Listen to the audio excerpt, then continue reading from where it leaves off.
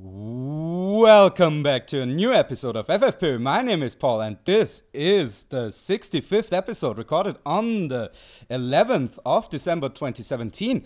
And he's back, guys. He is a dickhole, but he's also the alpha comic of Austria. It is... Hey. Hey, man. Thanks for being back, man. No problem, man.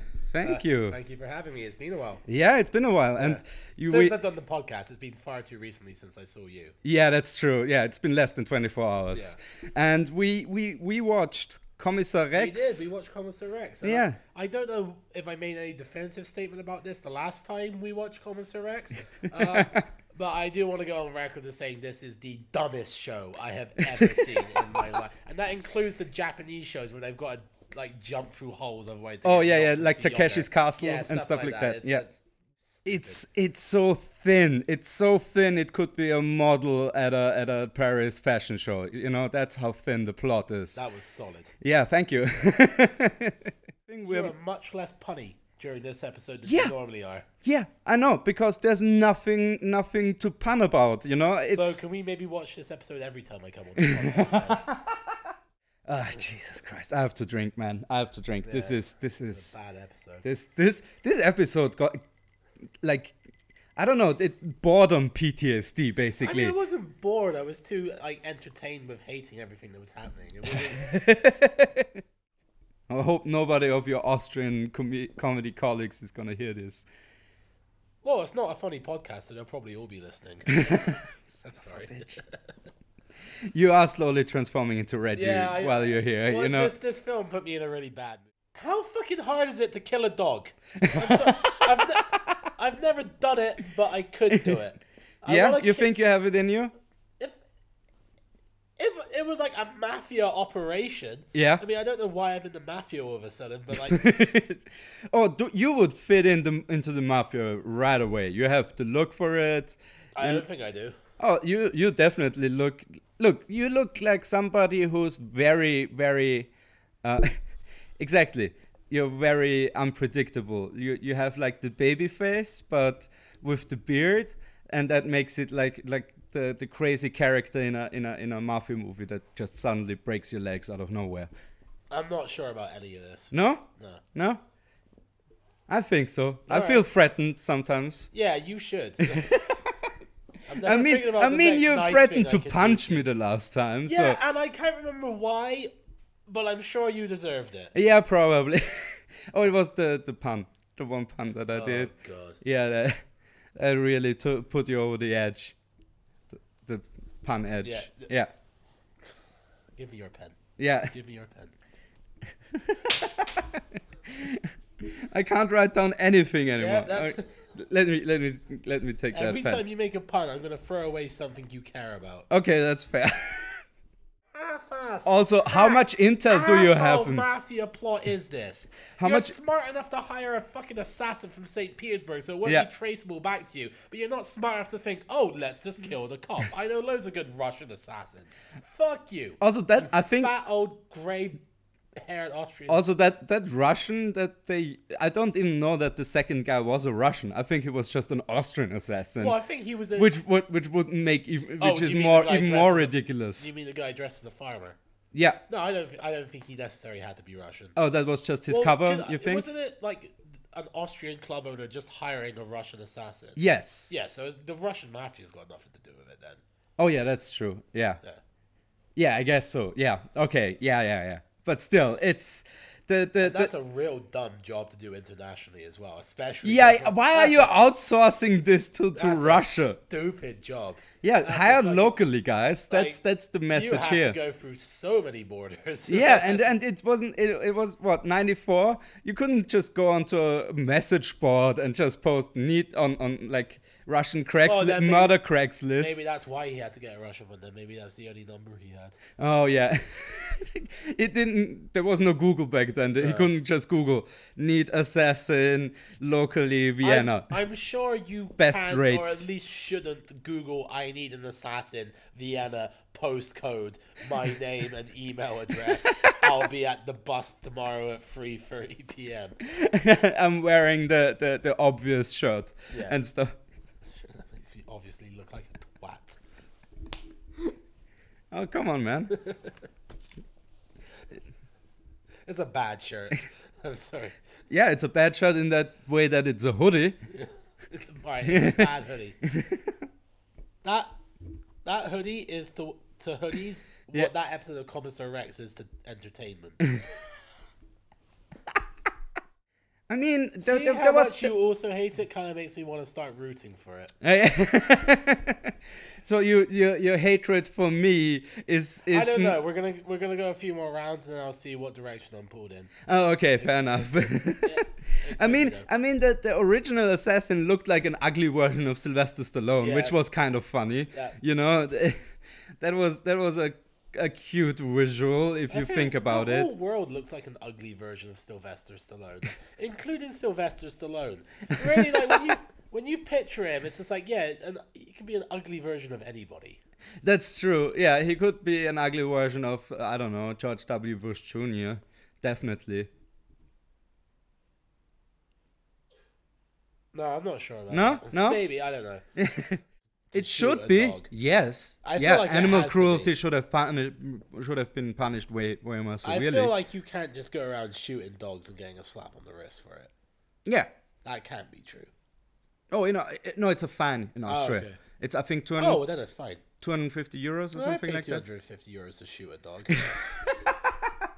This dog. I'd pay $7.50 for a go at Commissar Rex, and I'd get him first fucking time as well. They had Oh Happy Day.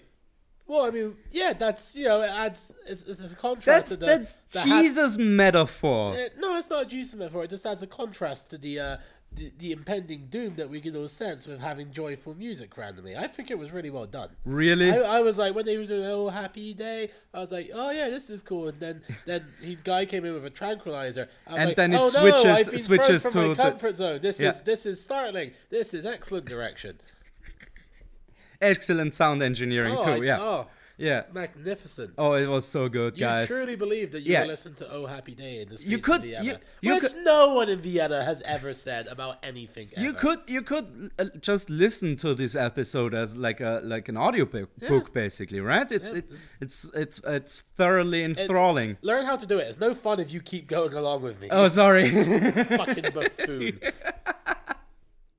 As if that would have been the thing to fucking pull this steaming turd of a waste of 45 minutes together. If they had a fucking duct taped a tranquilizer gun to the dog. That's what really broke it for me. That was really what broke it for me, was the fact that it didn't have that. Worst moment. No, I genuinely like the freeze frame at the end of the episode. I'm having that for my best moment. No worst moment, me. Okay. Best moment. I got no idea. Oh, what did we say? You said about me that it was the worst idea ever to put me in charge of being a judge, and I wholeheartedly disagree. I mean, you sat your ass down with a fucking clipboard and then criticize Thomas for not doing the same. It's like, oh, I'm actually gonna Thomas? do this. Thomas. Yeah, sorry. Yeah. It was like, oh, well, you know, Tama shouldn't give his opinion from a noteboard, so, like, you know, mine's the official one. No, it was a shtick, man. Was it? It was a shtick, really? Of course. I wouldn't bring something like this if it wasn't a shtick, you know? I don't know. It was a hugely oversized notepad, you know? It was ridiculous. I wanted to do the whole graph shit and all that as a shtick. I was like the stickler Austrian. That was my character. It's not who I normally am. No, but that's the thing. It was very much normally who you are.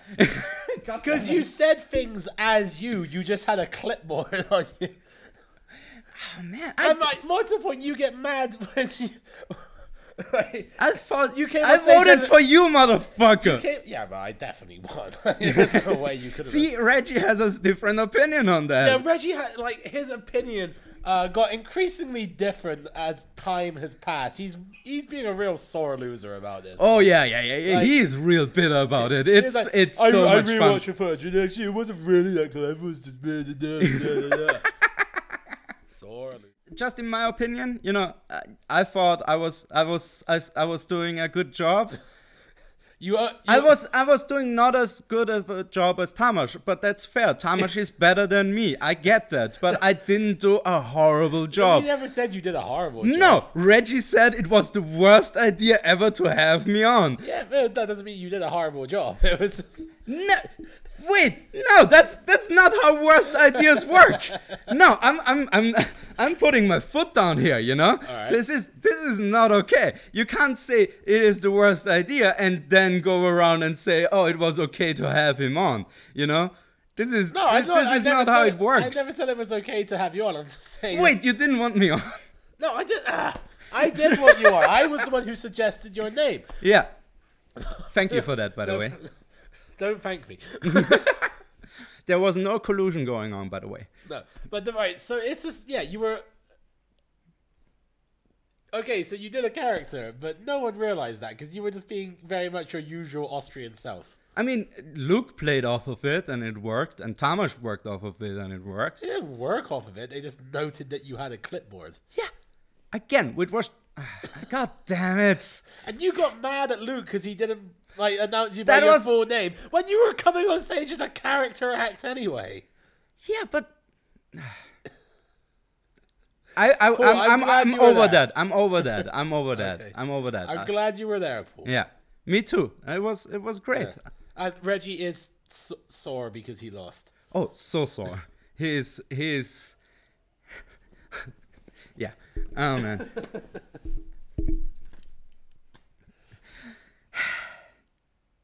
All right. Final conclusion. It was a bad episode. Mm-hmm. And I'm not doing this podcast again. Oh, yes, you are. You sound sarcastic, asshole. I'm British. Oh, it's just the natural twang of your voice. Exactly. Yeah. I'm sorry I was so low energy today. I still feel like shit, so I couldn't... Oh, yeah, you're sick, right. Yeah. Thanks for being down. No problem. And getting down with me. Guys... Monica was telling me to cancel the podcast. I was like, no, because Paul needs me. That's true. Coming. I do need you, man. I do need you. That you are one of the rocks I hold on. I am the alpha comic, after all. Yes. I'm the omega to your alpha. I don't know what that means, but just end the episode. I'm sick of this. Okay. Bye, guys. You don't want to say goodbye? Are we supposed to fold our notes now like newscasters, and then as it just pans out? Bye.